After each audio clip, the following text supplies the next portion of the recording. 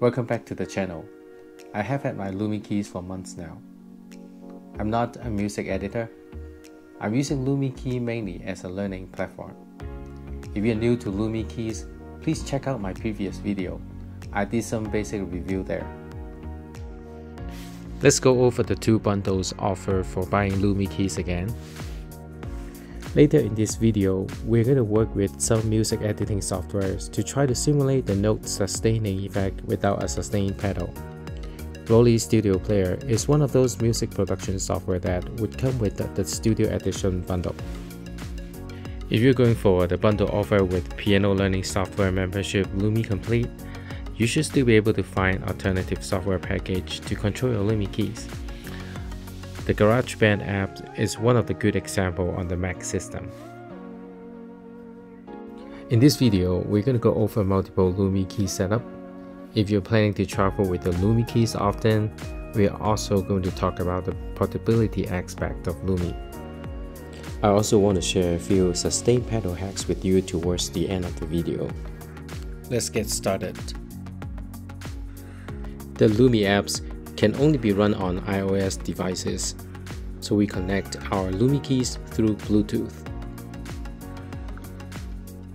After the first Lumi Key is paired, the apps is going to ask if you have additional Lumi Keys to be connected.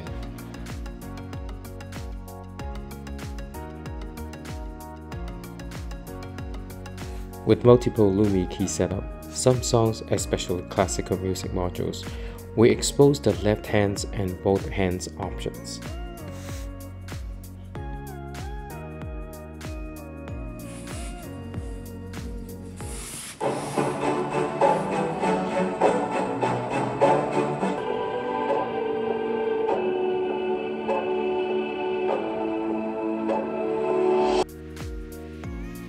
Be aware that the left-hand notes will not be available for all songs. I found most pop songs may not come with the left-hand notes even if you have multiple Lumi Keys connected.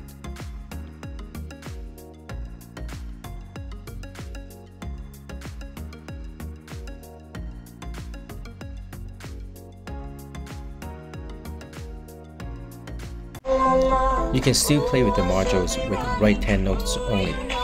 You just won't see the instructions on your left-hand keyboard.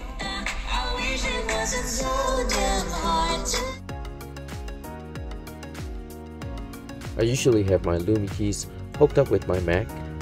I only need to connect one Lumi Keys with the USB-C cable. The remaining Lumi Keys will talk to each other through Bluetooth. If you're planning to play with a headphone, be aware that there may be huge latency with Bluetooth.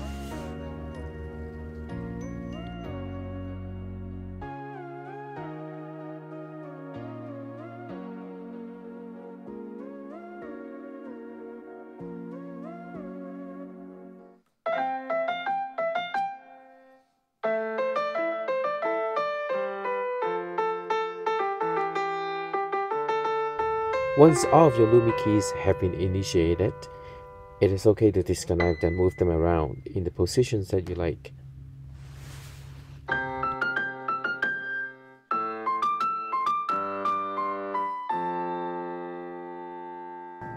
Lumi Keys is extremely portable. I'm on a long-term road trip with my family. I don't have space to carry a full-size keyboard, so Lumi Keys became one of my best options. I can basically fit everything in just one backpack.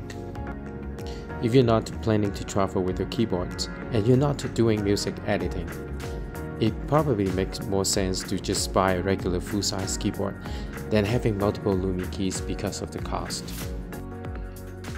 Only the unit that is directly connected with the USB-C port will be charged.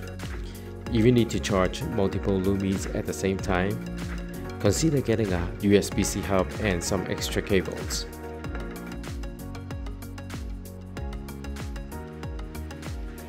The battery indicator only shows the unit that is being highlighted. Lumi Keys doesn't come with a sustain pedal. I couldn't find an easy solution to attach one.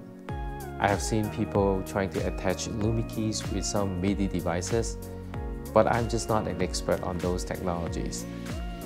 I found a setting in Roli Studio Player that can actually give me similar echo effects. It may not be enough of what you need, but let me show you how it sounds. So first, open Roli Studio Player and leave the default settings. This is the bass sound without the sustain effect.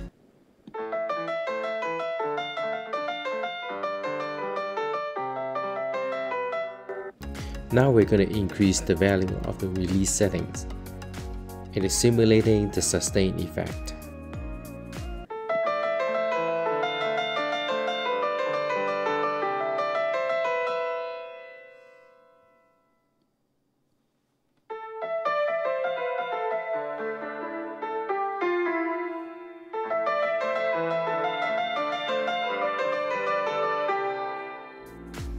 I learned the next tag from another channel.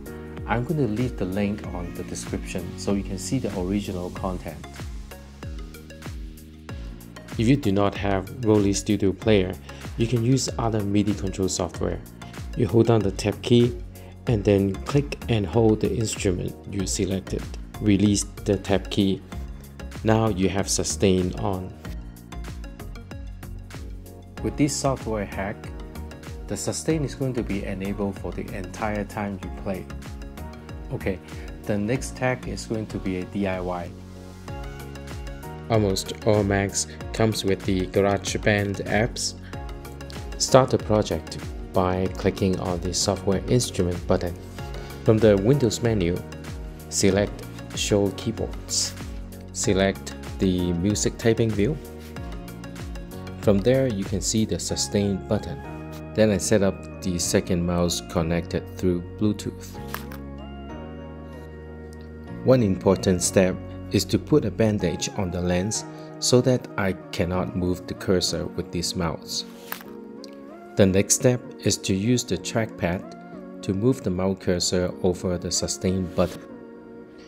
Now the second mouse works pretty much like a sustain pedal. This is how it sounds without sustain.